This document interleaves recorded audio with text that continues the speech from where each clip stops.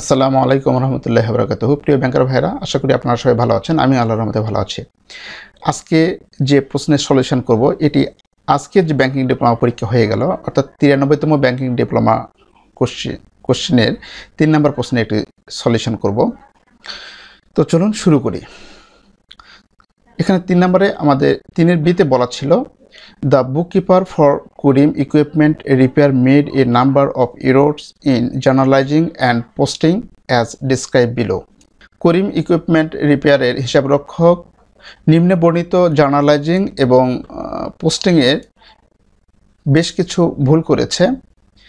কি কি ভুল করেছে? 1 নম্বরে বলা আছে, এ ক্রেডিট পোস্টিং অফ টাকা 525 টু অ্যাকাউন্টস রিসিভেবল ওয়াজ omitted. Account receivable credit posting 525 টাকা বাদ পড়েছে। 2, এ ডেবিট পোস্টিং অফ টাকা 750 for prepaid insurance was debited two insurance expense.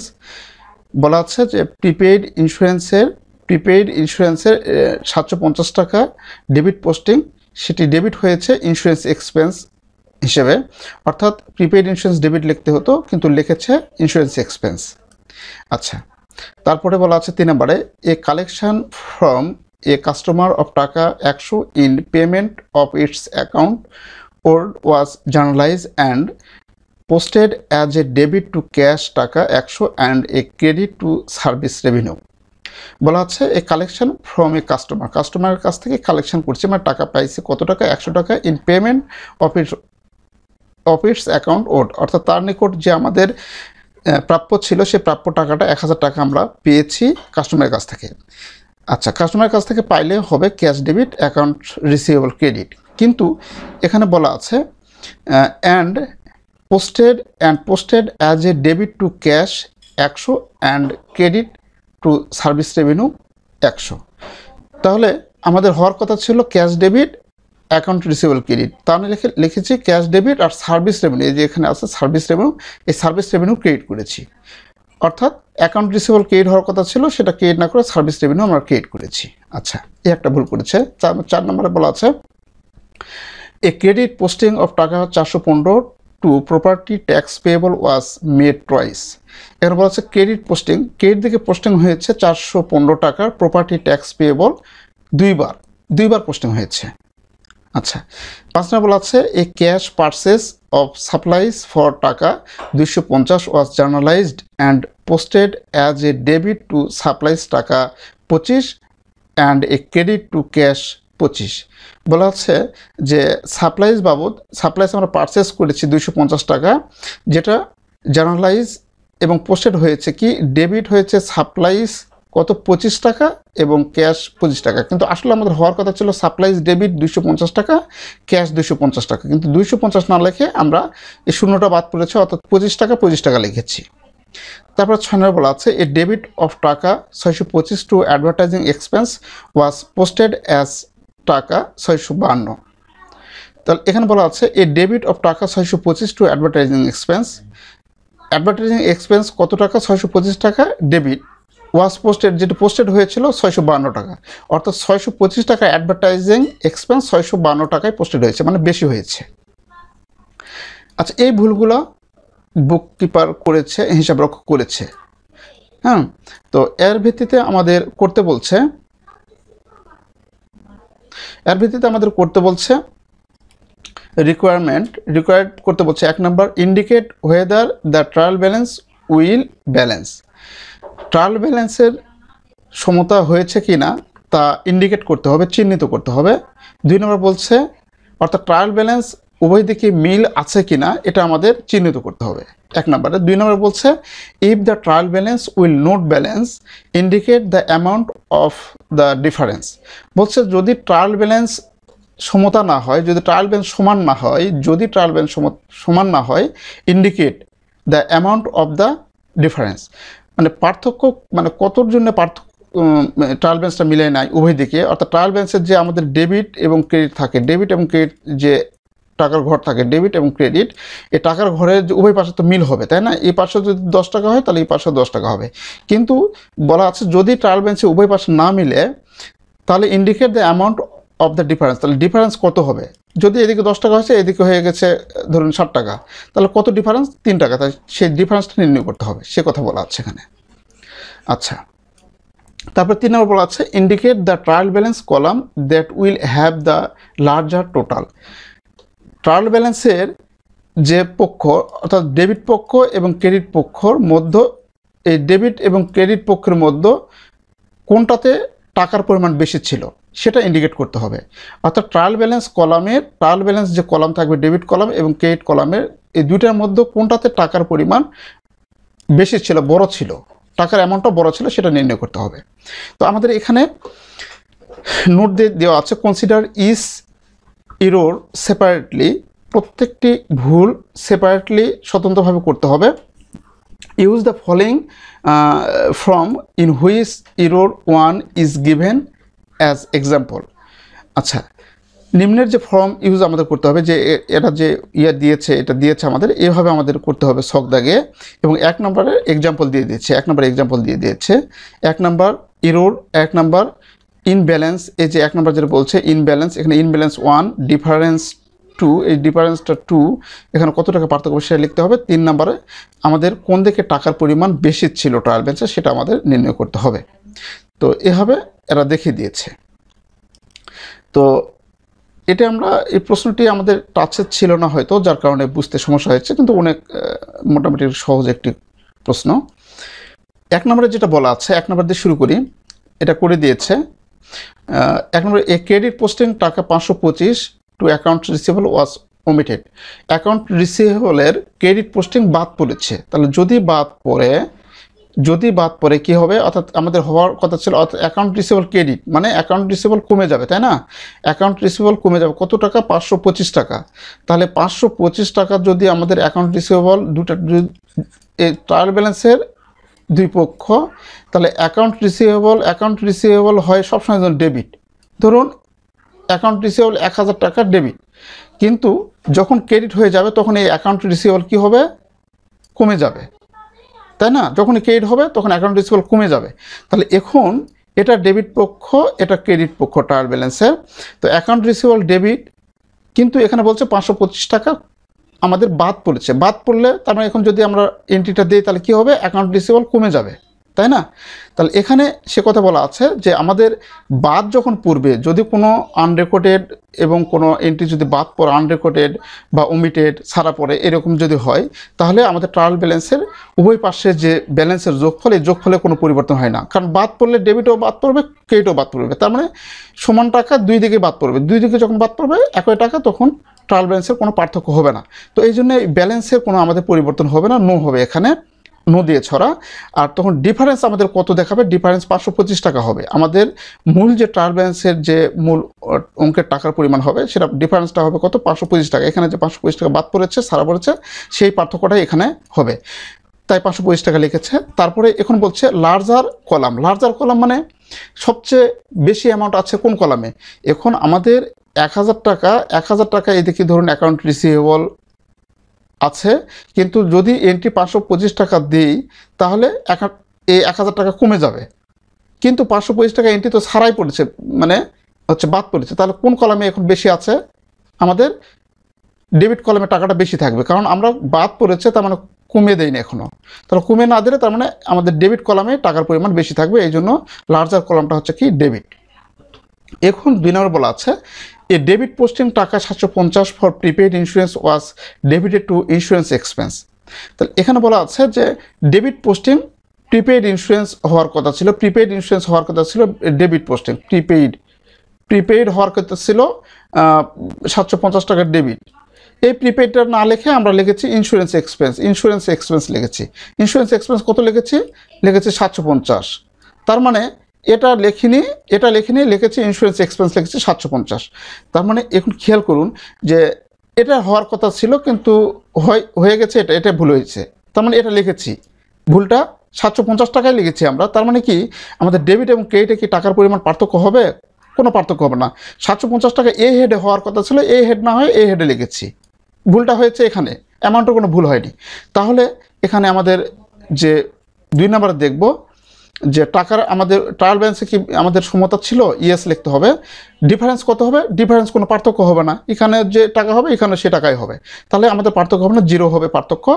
আর এখানে লার্জার কলাম কোনটা হবে, লার্জার কলাম মানে দুইটা কলামই তো সমান হবে, তখন এখানে লার্জার কলাম এখানে লিখতে হবে নীল, এখানে লিখতে হবে নীল। আচ্ছা, তারপরে বলা আছে 3 নম্বরে বলা আছে a collection from a customer of টাকা 1000 in payment of its account was journalized and posted as a debit to cash 100 and credit service revenue 100। এখানে বলা আছে যে কাস্টমারের কাছ থেকে পাইছি, তার মানে কাস্টমারের কাছ থেকে পাইলে হবে cash debit account receivable credit, cash debit কত 100, অ্যাকাউন্ট রিসিভেবল ক্রেডিট 100। কিন্তু এটা না হয়ে আমরা কি হয়েছে, কি দিয়েছি, এখানে বলা আছে ক্যাশ ডেবিট 100 আর সার্ভিস রেভিনিউ লিখছি 100। তার মানে এটা আমাদের লেখা হওয়ার কথা ছিল, কিন্তু লিখেছি এটা ক্রেডিট অ্যাকাউন্ট রিসিভেবল হওয়ার কথা ছিল 100 টাকা, কিন্তু লিখেছি আমরা কি সার্ভিস রেভিনিউ। তাহলে সার্ভিস রেভিনিউ লিখেছি, কিন্তু সার্ভিস রেভিনিউ হবে না, তার মানে ডেবিট ক্রেডিট টাকার পরিমাণ কিন্তু সমান আছে। তাহলে এক্ষেত্রে কি আমাদের ট্রায়াল ব্যালেন্সের পার্থক্য উভয় সাইডে কি পার্থক্য হবে, উভয় সাইডে কোনো পার্থক্য হবে না, অর্থাৎ আমাদের এখানেও লিখতে হবে ইয়েস, যে আমাদের ওই পাশে সমান আছে, ব্যালেন্স ইনব্যালেন্স কি আছে, ইনব্যালেন্স সমান আছে, তাহলে লিখতে হবে ইয়েস। এখন ডিফারেন্স কত হবে, ডিফারেন্স 0 হবে, আমাদের ডেবিটও যে টাকা লিখেছি ক্রেডিটও ওই টাকা লিখেছি, অর্থাৎ এখানে হিসাবের যে আইটেম সেই আইটেমের চেঞ্জ হয়েছে, টাকার চেঞ্জ হয়নি। তাহলে এখানে অ্যাকাউন্ট রিসিভেবল ক্যাশ ঠিকই লিখেছি 100, হওয়ার কথা ছিল account receivable 100, account receivable credit 100, মানে অ্যাকাউন্ট রিসিভেবল কমে যাওয়ার কথা ছিল, কিন্তু না লিখে সার্ভিস রেভিনিউ 100 লিখেছি। তার মানে আমাদের এখানে টাকার পরিমাণের কোনো পার্থক্য হয় নাই, এই জন্য আমাদের এখানে ব্যালেন্স 0 হবে। আর যেহেতু উভয় পাশে আমাদের সম পরিমাণ টাকা পোস্টিং হয়েছে, সেহেতু আমাদের লার্জার কলাম দুটা কলাম একই থাকবে, এক্ষেত্রেও লার্জার কলাম কোনো নির্দিষ্ট কোনো কলাম হবে না, দুটি কলাম একই থাকবে, ওই জন্য এখানে লার্জার কলামের এই কলামে লিখতে হবে নীল। আচ্ছা, তারপরে আছে এ ক্রেডিট পোস্টিং অফ টাকা 415 property tax payable was made twice. এখানে বলা আছে credit posting property tax payable আমরা 2বার পোস্টিং দিয়েছি, তো প্রপার্টি ট্যাক্স এক্সপেন্স যদি 2বার পোস্টিং দিই আমরা, তাহলে ডেবিট ক্রেডিটে যখন আমরা টাকাটা লিখব, এই যে ডেবিট এটা হচ্ছে ক্রেডিট, এখন property tax expense property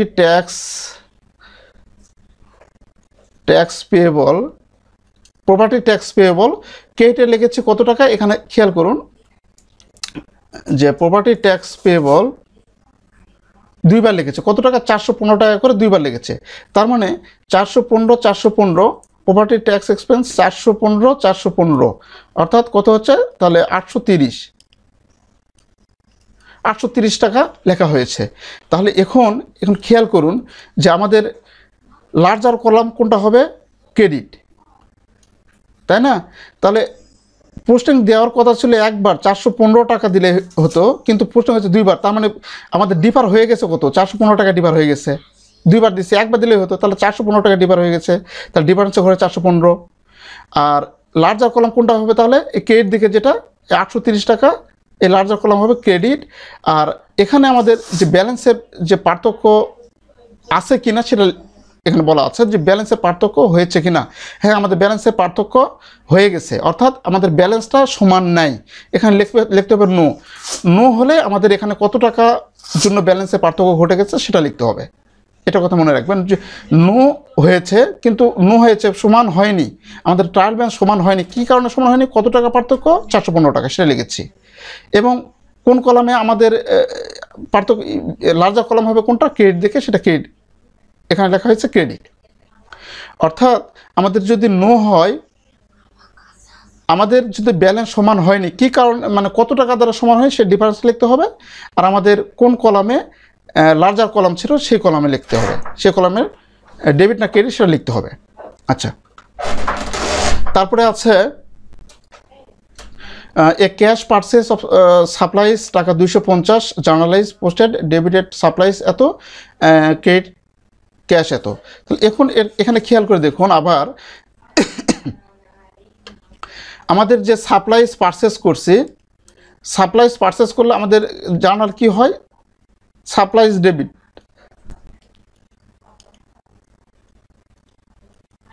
supplies debit আর ক্যাশ ক্রেডিট। কিন্তু এখানে সাপ্লাইজ 250 টাকা হওয়ার কথা ছিল, কিন্তু 250 না লিখে আমরা শুধু মাত্র 25 টাকা লিখেছি। তাহলে উভয় পাশে যদি 25 টাকা লিখি তাহলে আমাদের ট্রায়াল ব্যালেন্স তো মিলে যাবে। উভয় পাশে 25 টাকা লিখেছি, কিন্তু এই পাশে 250 লিখেছি, এই পাশে 25 লিখেছি, তাহলে আমাদের পার্থক্য হয়ে যেত। তাহলে আমাদের ট্রায়াল ব্যালেন্সের কোনো পার্থক্য হবে না, এক্ষেত্রে ট্রায়াল ব্যালেন্স সমান হবে। তাহলে এক্ষেত্রে আমরা যেটা করেছি যে আমাদের ব্যালেন্স কি সমান আছে, ইন ব্যালেন্স আমাদের ব্যালেন্স কি সমান আছে, ইয়েস লিখেছি, এখানে 5 নাম্বারে ইয়েস লিখেছি। আমাদের পার্থক্য হয়েছে না পার্থক্য হয়নি, তাই 0 লিখেছি। এখন আমাদের বলা আছে যে লার্জার কলাম কোনটা, দুইটা কলামে তো সমানই হবে, যখনই সমান হবে তখন এখানে নীল লিখবো আমরা। আচ্ছা, এখন তারপরটা বলা আছে এ ডেবিট অফ টাকা 625 অ্যাডভার্টাইজিং এক্সপেন্স ওয়াজ পোস্টের টাকা 652। এখানে বলা আছে যে অ্যাডভার্টাইজিং এক্সপেন্স ডেবিট হওয়ার কথা ছিল, অ্যাডভার্টাইজিং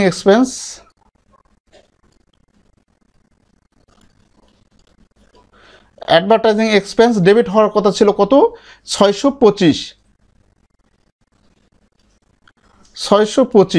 কিন্তু 625 টাকা এখানে আমরা না লিখে কি লিখেছি আমরা, 625 টাকা না লিখে টাকা পার্থক্য হয়ে গেছে, অর্থাৎ 652 লিখেছি, উল্টা করে লিখেছি 652।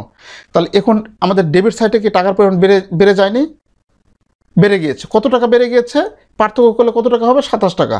তাহলে এই পার্থক্য করলে 27 টাকা বেড়ে গেছে, 27 টাকার জন্য আমাদের ব্যালেন্সটা মিলবে না। এই সাইডেও আমাদের এই সাইডে টাকার ফিগার সাথে এই সাইডে টাকার ফিগার 27 টাকা আমাদের ডিফার হবে।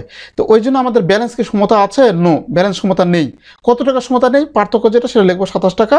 আর কোন সাইডে তাহলে আমাদের, এখন খেয়াল করুন, আমাদের লেখার কথা ছিল 652, লিখেছে কত, 25।